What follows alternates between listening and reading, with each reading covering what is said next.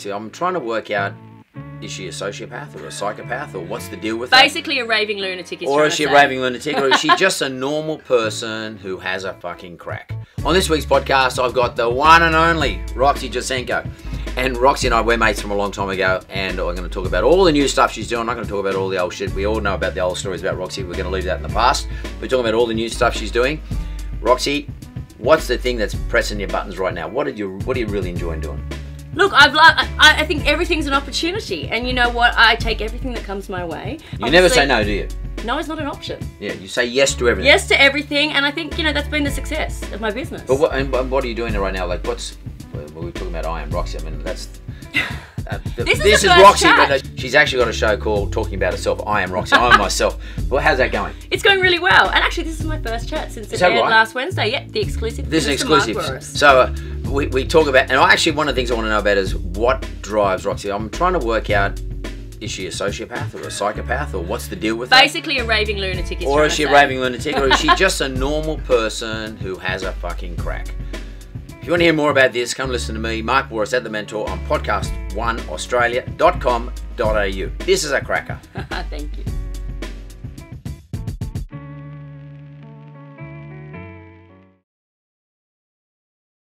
Roxy Jacenko, welcome to The Mentor. Thank you. I'm very excited. Oh, well, so am I. Look, I haven't seen you for quite a while, maybe a year or two. But I should declare, early, I'm a Roxy fan. Roxy was on the Celebrity Apprentice many years ago. She brained him.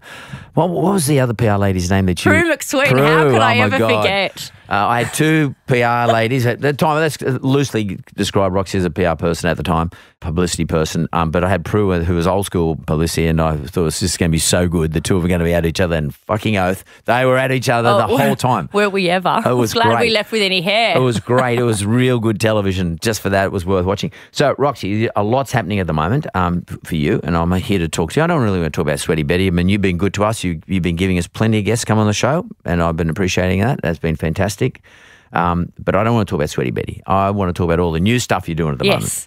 So you've sort of reinvented yourself. And what amazes me is how people like you, controversy follows you all the time. Most people would never be able to get up after some of the hooks that you've copped on the chin in a media sense and, generally. But somehow you're like bulletproof. You just get up and you keep going. How the hell does that all work? I think that your detractors become your biggest motivators. Everyone has got something to say. And generally it's been negative. But as I said, when I did I Am Roxy, you didn't think I could do it, to all of the people out there who have been the naysayers. And look, I've done it. So what it's done is, don't worry, it gets me down. But at the same time I go, well, you know what? Fuck you. Yeah, Watch me. I'm going to work even harder. I'm going to get up from the lowest lows and I'm going to succeed. Well, Roxy's like, she's less than 40. More than 35 in age, okay? You're kind. And she looks like she just jumped off the catwalk, by the way. She's walked in here with like a fake fur. Is it fake or real? Of course it is. I don't want red paint thrown on me. Thank you very much. She's got a fake fur, but she looks like she just jumped off the catwalk. Anyone would think that she hasn't had a moment's stress in her whole life. So let's just cast you back to when you're Roxy Jacenko, 15 years of age, no mobile phone. Where'd you go to school? What's the deal? Like, tell me about your parents, because I want to know how this person formed. Yeah, well, it all came from my upbringing. Don't get me wrong. There's been a lot of people who have said, her parents have given her everything. And I won't lie, my parents are wealthy and they've done very well. But what they've done is they've worked very hard. My dad was from North Ryde. He just went to the local public school. My mum was from the East End of London. They invested in property. They did very, very well. But what they taught me is if you want, you work. And that has stuck with me. Since the age of 14, I had a job. I was at McDonald's as a drive-through girl. Did they give me things? Yeah, they did. They gave me education and they gave me work ethic. Were they the parents who delivered me a BMW with a red bow on it? Absolutely not. It was a Volvo that was 18 years old. So they instilled in me, if I want, then I have to work. And that's what has given me what I've got today. That's why I can get up in the morning and go, well, you know what?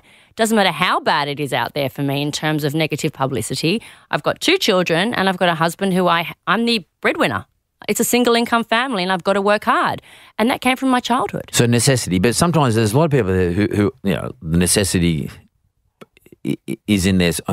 There's nothing on their plate. They have to work hard. But a lot of people just can't get themselves out of bed to do it, or they just can't come up with a way of doing it, or always whinging and complaining.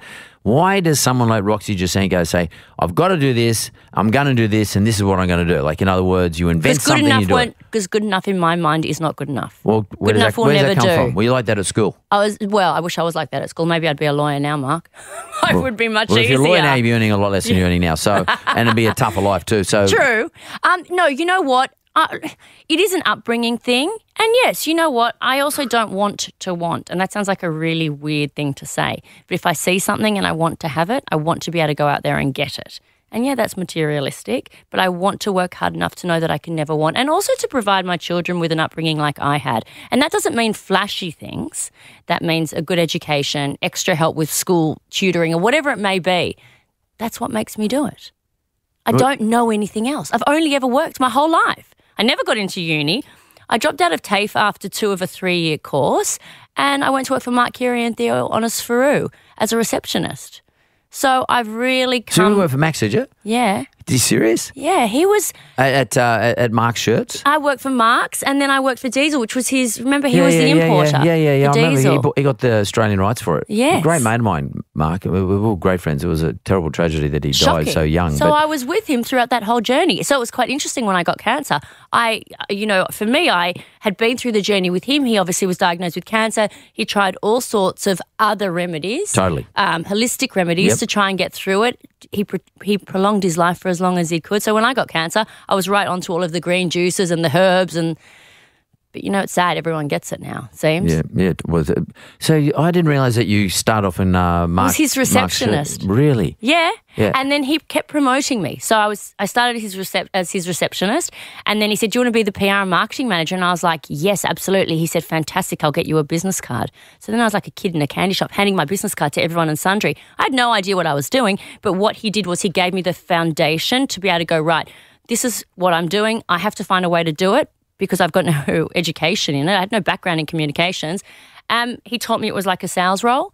He taught me that be the quickest to deliver what the media want, and the rest is Was it PR history. like in terms of corporate PR, or was it more publicity? No, it was publicity. Yeah, for so his you're Diesel like a and publicist. Mars. Correct. With That no was your experience brands. sitting on the reception desk. So, how the hell did you take that on? You are the sort of person You say yes to everything. 100%, yeah, and work it out later. That's my motto. Yeah. Like have an open door policy, say yes, yes, yes. It's like my books. I've got 5 books now. I've never read a freaking book. But why did I say yes? Because I want to be the only girl who's done the books. Yeah. And when I often say to people, just have a crack and backfill later. That's exactly right. Worry about it later. Fill it, because if you overthink it, you'll fuck it up. Or you'll miss the it. opportunity completely. Someone else will pick it up. Yeah, so I just want to go back. So Mark put you in charge of publicity at Mark's and Diesel. Yeah. And Diesel, by the way, for those younger people who don't know, was a massive accomplishment. The king of jeans. To bring into Australia. They were like $300 a pair of jeans when everyone else, Levi's would cost you $60 or something. But for some reason, we all wanted to buy $300 jeans because and they this were new queuing. brand, Italian brand, yeah. Renzo Russo. Correct. And I remember Theo Onisferu and Mark got it together somehow. Yeah. I can't remember how that. It was definitely Mark's doing. I think Theo was the brains and the negotiator, and Mark was the creative. Theo's always managed to be in sort of the deals everywhere. Yeah. I don't know how he ever did that. Yeah. But you, as publicist for those 2 brands, how the hell did you know what to do? I didn't. You know what? I hit the ground, and I knew if I was hungry, if I used Google a lot, I must say. If I was hungry, if I presented it in a way that people were interested. I also knew I had an angle, because exactly what you said, Levi's was $60. Diesel jeans were between $300 and $700. So I knew already I had a hook, because people wanted to know, well, hang on a second, why does everyone want these jeans? $300 to $700 when you can buy $60 jeans? And that was our angle. These were these amazing Italian jeans, and we'd never seen anything like that in Australia. So I just hit the ground and I run. I don't know. But how do you find a journalist to write about? Because, it's all about getting media attention. So did you use Mark or not Theo, but did you use Mark's profile, or did you use the product's profile? The product's profile. The product's profile. So you took the product's profile, and what did you do? Do you spray all the journalists, to keep hitting them with press releases in those days? Well, it was press releases in those days, but of course I couldn't write a press release because I was not schooled in how to even formulate a press release. So I created news snippets because I couldn't write a press release. So I just wrote little news snippets to the journalists. But I think 20 years ago, You picked up the freaking phone. Yeah. Now, everyone wants to rely on an email and hope for the best. Or a direct message on Correct. Instagram. Sorry, but pick up the phone. So that old school thing you think still works? I mean, because I think it is too. Because you know vital. what? If you're a journalist, if you're a person trying to promote a brand and you're sending stuff by electronically to a journalist who you're hoping the journalist will pick that up, one thing that I know is that the journalists are getting hit by 1,000 things in a day. You're one of many. And they don't read it. They're not interested. So would you still advise those individuals who are either trying to run publicity businesses or work for people doing publicity or just have a brand and want to get it promoted, it's better just to try and pick the phone up and talk to somebody? Yes, because no one uses the phone anymore. So you can rest assured if you ring that journalist, they'll pick up the phone. Well, one thing is for sure, if Roxy Jacenko rings up, they're probably going to answer the phone. But I mean, I still think no matter who. Right. You know, it's very hard to say no to someone when you've got them on the telephone. It's much easier to say, yes, okay, I'll consider it. If it's an email, the quickest thing to do is delete. Well, I didn't read it. Just don't read it. And you don't even open it, or if you do open it, you delete it. So there is a flaw then in the current way people try to promote businesses and or brands, because it is and in business in largely, general. Agencies do everything electronically. It's generally speaking, it's all electronic, and they just try and they apply the spray technique and hope they hit something. It's lazy. You have the advantage. Your business has the advantage that it's got your name attached to it, and then what people will be worried about is if they don't answer the phone, that there might be some sort of ramification. You're not wrong. I would say that over the 15 years of having my businesses, that is definitely a positive. They will pick up the phone more often than not. But at the same time, I think people are also respectful of someone who actually has the balls to pick up the phone and call and say, hi, we don't know each other, but I've got this product. I'd love to get you in to try it. And how do you find these people who write this stuff? I mean, how do you know? How does Roxy know, or how does somebody else know who to pick the phone up to? Do you have to read all the newspapers? What is it? Yeah, you should be. You know, I still get the newspapers every day. I still get the magazines, go to the news agency and buy the magazines. We've got something in our office called the Bible. And in that Bible is A to Z dividers in a lever arch file and the mastheads from every magazine and every newspaper. So go to the news agent, pull out the section that says editor, deputy editor, creative director. You can create your database of media contacts very easily. Now, if you look at a newspaper, the name of the journalist who wrote the story is on there. And if for some reason it's not, Google it. And then what do? Just take someone through. So you let's say you pick up an article and they're writing about gyms, for argument's sake, and it's Mary Lou who's writing for the Sunday Telegraph about gyms and lifestyle, etc. Roxy now knows she's got a client who's got a gym that's going to be open up soon. What do you do? What do you think to yourself? Oh, maybe that person writes about gyms. Maybe they want some more material. Should I ring them up? What do you do? You ring them and you get them in. People want experience. So it's all well and good to say, okay, I've got this new gym and this is what we offer and these are the times of the classes and this is the cost, but that's boring.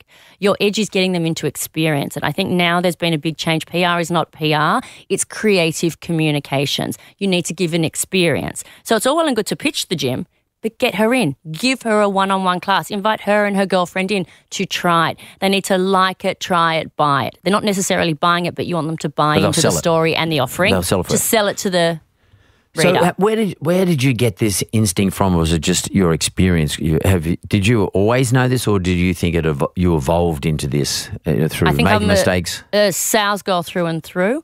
I had to use a sales technique to put me in front of the people who studied communications and journalism and PR at uni, because I didn't have that. But I also think you learn as you go. You make the mistake, you pick yourself up, and you keep going. I mean, there's been several times when, I've done something wrong and I've gone, oh, fuck. But you know what? I use that as my example to my team to say, okay, well, that didn't work. Use me as your sounding board.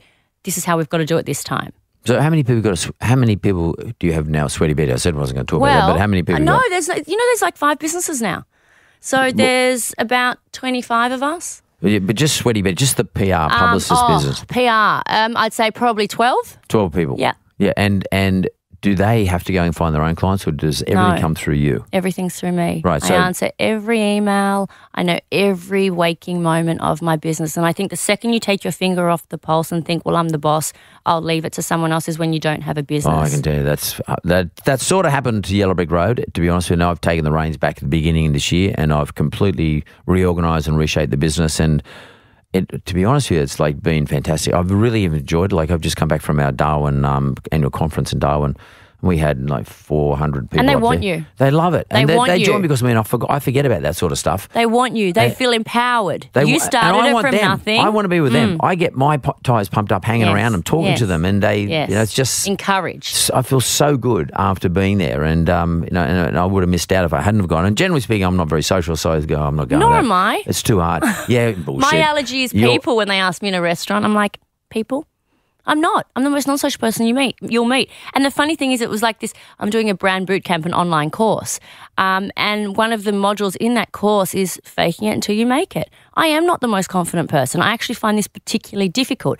But you have to get into character. You have to fake it until you make it. So let's whether talk you're about confident or not confident. Okay, that's really interesting because a lot of people just say, "Oh, no, that's Roxy Jacenko. That's easy for her because she's naturally extroverted and outgoing." Okay, that's what people would say. I know. So tell me who Roxy really is, and then tell me how you become that person that people see. I step into character. The second I step into character, I become misconfident. Do I enjoy it? No, I don't. Do I do it because it brings me business? Yes, I do. So you compartmentalise who you've got to be for the moment. Yep. So I turn it on. which one's the real you? The Roxy's reserved and doesn't like to go out. I don't socialise. I've got 4 friends, and if I'm not at work, I'm with my children. So, okay, so Roxy really on Saturday night, unless she's got something there's money in it, or there's a client in it, or I'm there's at home. You would stay home. I'm on Instagram stalking for ideas. Yeah, and do you watch telly? Okay, you need to tune into Power. Have you seen Power on Stan? No. It's the best show ever. I'm hooked. Other than I am Roxy, is it like of course. Billions and all those other? Yes, yeah. You got to watch it. Yeah. So I don't. You fake it until you make it. So then you can turn it on though. I can turn it on, and I've learnt to turn it on. Okay, well, turning it on brings like me business. How the hell did you work that shit out? I mean, I do it, but I want to know how you did it. I do it. I perform. So, but how do you? It is put a on performance, isn't it? And that's why when you do your seminars, I said, how you do 3 states back to back, I don't know, because turning on that character and being that extrovert is absolutely exhausting. Totally, it is for me. How do you do it? You learn it. The reality is, if you're confident about what you're talking about, I think it becomes easier to step into character. If you've been doing it for a number of years, there's a confidence that's built. I also think that if you're in a space that is familiar to you, it's always a better way of doing it. So you know your content? Correct. Yeah. For instance, for me, I'm out of my normal space with you here. You're going to feel a lot more confident than I am because you're used to this surrounding. For me, if it's a new business meeting, come into my office. I'll get you a hire car to pick you up and bring you to me because in my own space, in my own surroundings, I can perform, I can deliver because it's familiar. Right. So, but does Roxy ever get really nervous and sort of feel like she's going to be a bit sick before she does a performance? Yeah, there's pills for that. Yeah. No, but would you take out beta blockers? I don't know what that is, but I take pills now. Things that drop your adrenaline down. I used to do that with Nurofen Plus, but then they made it prescription only. But I mean, you can't get. I mean, I know a lot of blokes or people who perform who use beta blockers to keep adrenaline down. Oh, we need to get onto that. I'll be taking a mental note of it. No, I used to take Nurofen Plus until I got a stomach ulcer and it exploded and I ended up in the back of an ambulance. No, now I take Effexor, which is like a anxiety drug. Yeah, well, that's a beta blocker. Oh, is it? Yeah. Okay, well, that's what I have. Yeah, so, I mean, I know a lot of people do it because the adrenaline can get so out of control that... It's a terrible feeling. You can't think. It's like there's an elephant standing on your chest. So, yes, you fake it until you make it. And, that confidence, it comes with knowing your craft, but also being in an area or surroundings that you know. So, we got to go to the break, but I want to... You just talk about fake it till you make it. And that's a module of your Roxy's brand boot camp. Yeah. Before I go to the break, let's just quickly talk about that. That's a new business or just a new idea? So I've always done moment? seminars for the last 5 years and done really well, all states, sort of 700 people at a time. But what I realise is people want more. They want 4 weeks, continual classes, which really delve much deeper than a 2-hour seminar can. So that starts this month. What is it? Tell me what a brand boot camp is. So basically, whether you're a personal brand or you're a business brand and you want to grow your brand, you want to understand the important elements to building a brand. We talk about the foundation. So the first thing you need to do, people don't go out looking to build a brand. You can't go out looking to build a brand. You have to build your foundations first to even have a chance to build a brand. We talk about confidence and networking. We talk about social media and how to use it and get the most out of it. Look, I think it delves... Over how many days? 4 weeks. 4 weeks. Yep. They're all video courses. So look, I think it'll be interesting. It's online. Yep. And that's also because there's so many people in regional Australia who have said, look, we can't get to Sydney. We can't get to, Melbourne City, etc. Particularly regional Australia. Yeah. And I don't think that the people in regional Australia should miss out. So I decided to make it online, which has been fun. It's been a huge job. Have you launched it? It's actually happening? So the enrollments are open now, and then the actual course starts on the 30th of September. So look, it's been really rewarding. You know, the fact that I was the shit student, I was a receptionist for Marks and Diesel, and now I can say, you know what, I've learned enough over my 15 years to show you how I've built 5 brands from nothing, from scratch, and made them into brands that are Well, household. not only that, you look after other people's brands too. Yeah. I mean, that's your original business, Yes. Sweaty Betty. That's your original business. And I mean, I guess you do know how to do brands. And what you're now doing is you're going to parlay that knowledge on a digital environment to allow people in regional Australia. I'm trying to come into 2019, Mark. I still use a cash check every Friday. I don't even have an ATM card. How many hours a week?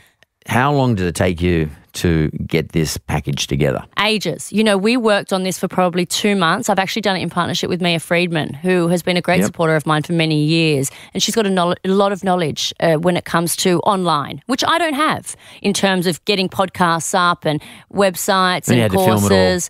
Yeah, we filmed it all. Is it audio or filmed? It's filmed. It's filmed, right. Yeah. So you had to film the whole thing, and then it had to be edited, and then you had to build the content. It's been a huge job. So then there's the worksheets as well. But look, I think it'll be rewarding for a lot of people, and I know that I can talk about the mistakes I've made, but then also the positives. It's actually good because you own the broadcast. You can control the content. Yes. It's sort of like PR for Roxy in that you can control people's perception of you. Yeah. You can show them another side of Roxy. And I think that's what the TV show did. I'm going to talk about the TV show when we come back. Right. I'm going to He's talk about telling the TV me show. I need to shut up now. Yeah, no, but I'm going to go to the break. Because I don't want to just talk about the TV show fleetingly. I actually want to have a good crack at that. Yeah. So, but what's interesting about this is, I mean, I see James Packer wrote a book. Got someone to do an autobiography about him. And a lot of people do this shit. They actually go out and they control the perception about themselves. John Ibram's done the same thing about his book. Yeah. They control the perception about themselves by writing the story in case someone else is going to write it. Well, you're not writing a story. I've had the other person write it as well, which was such a load of shit.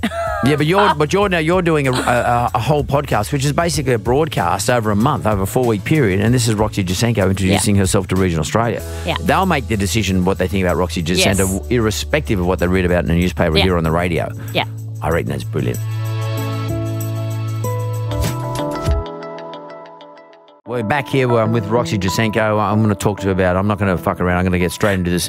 I am Roxy. Sounds a bit egotistical. It does, doesn't it? I sound like a real wanker. Who come up with the name? Whipper. Whipper did. So tell me the story. Where did this idea come from? What's the deal? My husband went to jail. I got cancer 2 weeks later, and Michael Whipfly from Nova 969 called me, and he's like, Rox, I think there's a TV show in this. I'm like, buddy, I've got cancer. My husband's in jail. I have 2 children and 4 businesses to run. There is no TV show. The media's all over you. Yeah, I literally can't scratch my nose. I can't walk out of the house without getting a photograph. And I do not need a TV show. I said, but you know what? Call me in a few months and we'll have another discussion. So the guy literally rang me every week. He's like, Roxy, there's a TV show in this. And after about 3 months, I was like, you know what? Okay, let's try it. Has he done this stuff before, Whipper? No, he hasn't. He formed a company called 2 Scoops Media, and I think he must have a vision of, after radio, he wants to make sure that he's got, another venture. So, look, it's quite smart, and it's done incredibly well. We were 530,000 nationally, so that's the best yet for 10's pilot week. I'm going to tell you, it's pretty good for Channel 10. It's a bit better than what Rove did. What did Rove do? Poor Rove, bless him. It's terrible. Bless Poor him. bastard. Yeah. Because I know what it's like to do something that doesn't work out. It can be pretty shit feeling. So let's just go back a bit though. So you and Whipper conceived the idea. He conceived the idea. He conceived the idea. You I was like, okay. In the end, I was like, you know what? Again, I've learnt this from the beginning. You say yes, and you pick up the pieces later. He was the donor. You had to carry the baby. Yeah, exactly. So, and he had to give childbirth too. So, how long? Because people want to know. How do I get a TV show? How the fuck does Roxy Jacenko get a TV show? How did you get the TV show? How did you sell it in the 10? How did that work? So I actually had nothing to do with it. So Whipper did that. He enlisted Matchbox. So Matchbox actually was the company that put the show together. They did the filming, they did the production, directing. Exactly. Where did you do it, on a studio? No. So it was everywhere. Yep. Like we covered the Location. office, we covered home, we covered, literally every waking moment of my life we covered from February of this year right up until probably June. So we were filming 2 to 3 times a week. There was a lot. Obviously, you saw 1 episode last week, but I would say to you, in the bag, there's probably another 4 episodes easily. It was interesting. you know, as you know from our days at Celebrity Apprentice, it's exhausting. It's not easy. You experience the highest highs and the lowest lows, and then you don't sleep at night because you're like, oh my God, maybe I shouldn't have said that. Because when I did I Am Roxy, it's not scripted reality. It's factual. It's fly on the wall. Is it edited? No, I have to tell you. And that was one of the things I wanted, you know, and this is something that we both experienced at Celebrity Apprentice, you know, back 5 years ago, I think it was now, that, you know, there were a lot of sequences that were put together and I'm like, I'm sure I never said it like that. There was none of that. What you see was actually happening. I don't know whether I should admit to that because it'll make me come across as a raving lunatic. Well, you tell everybody, because not a lot of people have seen it. Not everyone listening to this will sing. Well, they can on 10 Play. So it's on 10. Okay, it's on 10 and it's on 10, replayed on 10 Play. But tell us the underlying theme of the show. What's I Am Roxy about? What are you trying to promote or do? You know, the most important thing for me about it, and I said this from day one, is I want to show people that no matter who you are, what you've been given, what your education is, as long as you've got guts and gumption, you're willing to take a risk, anything is possible for anyone. And I'm the poster girl for that. Yes, I had a nice upbringing, but that wasn't bells and whistle and everything given to me. What I've achieved, I've had to go out and work my guts out for. And I didn't have formal education. I went to school. I failed that miserably. But what I had was guts, gumption, determination, and a mental state that was failure is not an option. And it shows that you can have anything you want as long as you push and you don't give up. Yeah, and that's what the show's about. Well, just take me through an episode. Like, what do people expect to see? Okay, so what did you see in the first episode? You see the renovation of our house where I nearly murdered my husband. Divorce is definitely on the cards, but I think that'll be far too expensive. It will be. Exactly. It's easier to stay married. It's far cheaper. So there's a renovation of the house. There's ups and downs of marriage. I mean, you know, there's so many people out there on social media who are painting this perfect life. Well, it's not. It's fucking hard, especially when you work with a husband. It shows my business and taking an intern through to a junior publicist and what it actually takes. It's not just being everyone's best friend, but it's actually guiding them to be the best they can be in their role. Then you have the children as well. There's a bit of controversy around the fact that I gave Pixie a skim mocha for breakfast. Why? She was tired, Mark. No, but why is it? Because I should not have given a child. Bullshit. Exactly. I mean, in Greece and Italy, I'm sure children drink coffee. Mate, I know my dad's Greek, and like he was drinking wine. His mother would give him warm wine in the middle of winter in the morning for breakfast. Exactly. Which is all bullshit. Yeah. So you see everything from, you know what, the trials and tribulation of marriage, trying to renovate a house, which I will never, ever, ever do again. I know. Until you do the next one. But no way. No way. I can't afford it. I hear people say it all the time. Seriously. Through to business. You know, how challenging business is. Business is not easy. And unless you're in it and you're working it, it will not work without you. And there's so many people, like my father-in-law, Nick, says to me all the time, you need to learn to delegate. Well, you know what? If I'm not in there, yes, you can delegate, but you need to be in there managing the delegation. Because if you're not, it falls to bits. Totally. And a lot of times you might as well do it yourself. By the time you manage the delegation, you think, oh, fuck this. I could have already done it. I'm paying you money. I'm trying to manage you. I might as well get rid of you. Get rid of that layer. But then you become the world's worst person. You see, and that's what people don't realise. Nothing is personal in business. You are there to deliver. You're there to give results. You're there to make your person who walks in as an intern walk out as a senior publicist in my business. If I don't do all those things, I'm not delivering on what I feel I need to in my business. But what that also brands you as the Gordon Ramsay of the PR world. Well, I need to sort of ask this important question here. And, you know, like, I'll be honest with you, like, I often have to ask myself this question. Yes. Are you a sociopath or close to it, do you think? Look. I'm not trying to be judgmental. Do you know the interesting thing is this, and I had this question. It's really weird you mention it. I'm getting hot. I have to take my jacket off. It's interesting you mention it because I had a conversation with one of the girls in my team, Becky, yesterday in my office, because there's been stories that have come out saying, you know, Roxy's this, she's that, she's a nightmare to work with because I said something wasn't right on I Am Roxy to one of our juniors. And I said to Becky yesterday in the dispatch room of our office, I said to her, am I that fucking horrible? Is it that wrong? Is this the world's worst environment that you've ever worked in? Is it wrong that I want you to be the best you can be, that I want to teach you from what I've learned? And she's like, no, Roxy, really, it's quite normal in here, and I want to work here because I know that you will bring out in me the best I can be. But I honestly had then this same conversation with my whole office this morning. I said, guys, am I a lunatic? Am I really that horrible? Because you start for a minute to believe, well, fuck, maybe I am a bit. Maybe I am horrid. Maybe I'm a lunatic in the office, but I'm not. I think people, when you want to succeed, people in Australia, and I can't talk from an abroad perspective because I've never lived abroad, don't like it.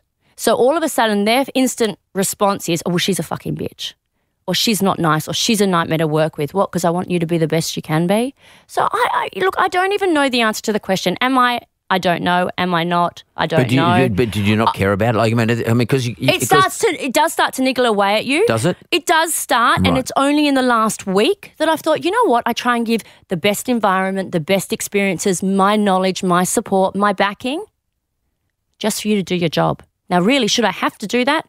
Not really. Well, you're taking personal risk. Yeah, I'm paying you.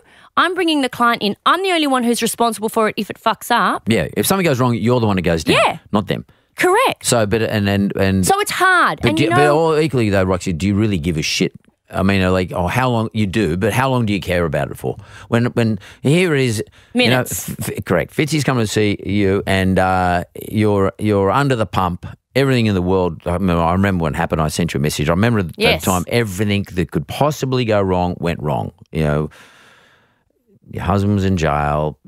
Everything was just a I subscribed total to shit sandwich. Okay, an MDMA and alcohol diet. total. Well, that would have worked. A total shit I was sandwich. slim.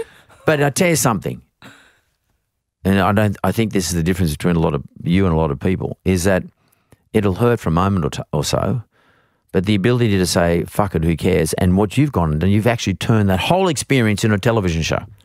A TV show, 2 more books. Yeah, so how Two does more that, why didn't that companies. kill you as opposed to you turn it into something to your advantage? What is it about you that I want you to explain to our audience that's a mindset that you use? This is about mindset. There's a mindset that Roxy Jacenko can bring out of herself that allows herself to divorce herself from feeling all this shit and letting it overcome her. How do you do that? What is it? What's that technique? Can you explain it? Have you ever thought about it? The technique is, yes, it's a fuck you. You know, you want me to fail so badly that in me I cannot do it. I cannot make all of those people who are my detractors happy because I've failed. They want me to fail. People, that's human nature, sadly. I won't let it happen. So the difference is what you're saying is there's a question and an answer. The first one is I'm fucked or it's fuck you. Yes. You make the choice. You take fuck you. I take fuck you every time. Not I'm fucked. No. So if you're listening to It's not an this, option. you're listening to this and you want to be successful like this woman sitting here in front of me and you think you got a shit sandwich, well, she's had plenty dealt up to her. That's the call. And the other thing I also say, you know, how fucked really are you? You've got your health. I have 2 beautiful children. Yeah, he's in jail. Yeah, I've got cancer. But he'll get out. Exactly. It's all solvable. So how fucked are you really? Don't give those people the opportunity to think, you know what, she's going to fail. No. Show them. You won't. And do you get angry with these people? No, I don't. I actually laugh. Yeah, how do you do laugh. that? How do you do learn that? it. You know, I'm 39 now. If you ask the 24-year-old Roxy when I started, how do you do it? I would have been like a broken person. You know, how many articles have been written about me that are nasty from Andrew Hornery? You know what now I think every time I read another one?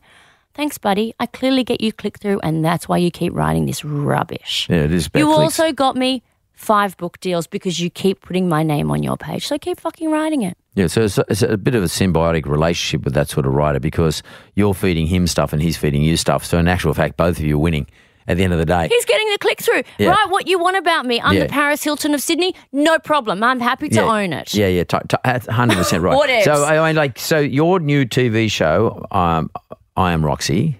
Just in case I forget my name. Yeah, I Am Roxy. So yeah, exactly. So you've done one episode. How many episodes are there? There isn't any, so it's part of 10's pilot week. So basically, we did the one episode which aired last Wednesday. We won the ratings at 530,000 nationally, best in history for 10's pilot week. Now it comes down to viewers' feedback. It comes down to numbers on 10 Play, where you can watch it now if you missed it last Wednesday. And then Bev McGarvey and her team of senior producers decide. and it'll either And what be do they announced. decide? Tell me what they decide. They decide if whether this it is goes to series. Okay, so and if there's a series, they pay for all the cost of it, or did you have to pay for the pilot? No, they pay for the pilot? Yeah. Okay. So someone's obviously pitched it up. Did you have to go and pitch this up at Channel 10 at some stage? Absolutely not. And I'm the world's worst pitcher. Is that right? I don't do it. I can't do it. I find it hard. It's not my natural habitat.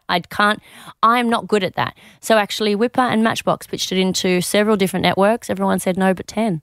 And I think now 10's laughing and 7 and 9 must be thinking, fuck. And what was the experience with 10? How'd you feel? Amazing. You know, look, we've had experiences with 7, we've had experiences with 9, 10, and I'm very lucky. I've always got on really well with all of the different networks. I have to say that I really, I'm very fond of Bev, who's head of the content at Channel 10. She's a wonderful woman. She's young. You know, she's been at 10 for many years and she's come up through the rankings. So there's a mutual respect there. We've both worked from the ground up. Publicity team were also amazing. I mean, I worked with a girl by the name of Heidi and she got me. She answered an email within seconds. Heidi Packer. She was at 9 before. You'd remember her. Heidi Virtue. No, different Heidi. Right, okay. But she was amazing. She got me. She realised that what the business we're in, and really any business that's fruit and vegetable, if you don't sell it today, tomorrow it's off. So we need to move. And she got it. So it was an amazing experience. Look, you know what? And even if it doesn't get up to series for 2020, and I always say I don't do anything to fail, it was still an amazing opportunity. Because they're probably taking and pitching into advertisers too, by the way. Yeah, I believe so. Because they've got to see where they can sort of fund it. Make money. Yeah, exactly. Yeah, well, you've got to cover the costs at least. And so that's quite a clever way of doing things. It was. And look, it got a lot of press. I mean, there wasn't a radio station. There wasn't anything that we didn't do. And, you know, for me, I've also forged relationships with people like The Project, which I didn't have a face-to-face relationship before because they're in Melbourne. So it was amazing. So you probably had the ability then to go and promote it into, all the radio stations and everything like that. We did every radio station. We did Sydney and Melbourne in one day. And you know what? At the end of it, I was like, oh my God, please don't make me say my name again. I'm sick of talking about myself. Like, this is boring now. But people loved it. And, you know, my Instagram following went from 234,000 to 244,000 overnight. Yeah, I know. Because television is so... powerful. Everybody talks about it's so powerful still. TV is so the most powerful. It's the most powerful medium. Well, it's because of you that I'm even where I am today. Celebrity Apprentice. Sorry, that put this blonde-haired, big-tit girl on the map. All of a sudden, I was just a publicist before that. Yeah, I was doing well. I was making serious money. But it took me from being just a publicist. She's that girl from Celebrity Apprentice. And still to this day, people say, oh, my God, you were my favourite on Celebrity Apprentice. And I just remember hoping that you'd fire me because I was like, I'm fucking sick of this Stephanie Rice. Get me out of here. And Steph has done well too, by the way. She's done well now. I don't know what she's doing, but I hear all sorts of stories about what she's doing. No comment on that. No. Yeah, so, okay, right, so Roxy, we got to have to wind up because we don't give me much time to do this, but we covered off your boot camp, we've covered off your TV show, we've covered off, obviously, Sweaty Betty. What other things are you doing? Is there anything else you're working on? What are we doing? So I've got You've done the books? Yeah, I've done the books. I've got a content creation agency now because content is king. So it's called Social Union. Basically, we create content for people like Harold's, the retailer, Bulgari. So they give us their product and we create the content for social media. You mean you're talking about the narrative? Photograph. The photographs? Yeah, so everything you see on Instagram in terms of those grid squares and the stories, we create the visual content. So like magazine editorials. So you've got a team that goes down and does the filming for them? We do it at our offices. We've got a studio now. Yep, okay. So we've got that. We've got 18 Communications, which is a Chinese PR company, because I think one of the biggest mistakes that people are making in business is they're forgetting about how much importance the Chinese have in our community in terms of spending. The Chinese, if you go to the city here in Sydney or wherever you are, who are the people carrying shopping bags? It's the Chinese community. And people are thinking that the Chinese community are communicating on Instagram and Facebook, but they're not. They're communicating on WeChat, Weibo, and Redbook. So what 18 Communications does is it manages all of those platforms for different companies like Perfection, Fresh, Glue Store. So we have 4 incredible Chinese girls working for us who do everything in Cantonese and they populate their channels for them. And then there's Ministry of Talent, which is You've had that for a while, though. I've had it for years. Yeah. And then I've got a hair accessory business now, which is going nuts. A hair accessory? Well, I was going to wear a headband today, but I thought we'd have headphones on, but we don't, so I could have worn one. But, yeah, that's doing really, really well. So Pixie, my daughter, had that hair accessory brand, which is in Maya stores, 18 stores. How old is she now? She's 8. Wow. I know I'm getting old. No, you're not. I'll need a Zimmer frame next time you invite me in. It's interesting you talk about the Chinese market because we had our annual awards night 2 nights ago up in Darwin, and every person who won an award, not every person, probably 90% of the people who won awards, and we gave out 20 awards, were Asians. Well, that's the thing, and this is they're what the best salespeople, the best. Of course, they're dedicated. They're good workers. They're dedicated, and I think people forget. Just because we're Westerners, that doesn't mean that we disregard every other ethnicity and how they communicate. So that's what that agency does. And I think a lot of people know because I can't remember. But Jacenko is what origins? Yugoslav. Yeah. But which part of Yugoslavia? Belgrade. Belgrade. So that's in Serbia. Yeah. So your dad's Yugoslavian. Yeah, and my mother's English. English. She's from London. Yes. Okay. So. Did you say she's an East Ender? Yeah, she's from Hackney. It's trendy now, but when she lived there, it was not trendy. Old those days. Yeah. But so you got a Hackney mother, an East End mother, and you got a North Ride dad, a Serbian dad. And that's what gives you the hunger. That's called DNA, mate. Yeah. That's where you are at. The Serbians are pretty fucking tough people. And those East Enders are pretty tough too. So, We're right if we get into a punch up. Don't worry. Watching your mum and dad grow up, that would have been a real experience. I actually wish we could get them in here. I'd love to get them in here with you and do an interview. Well, let me tell you, with the way their divorce and property settlement is going, there may be blood on the table. It'd be great. It'd be great stuff for us. Roxy Jacenko, actually, you're a breath of fresh air for me. I've always enjoyed talking to you. I think you're a real talent. Thank you. And Australia loves you. Thank you. Thanks, Roxy.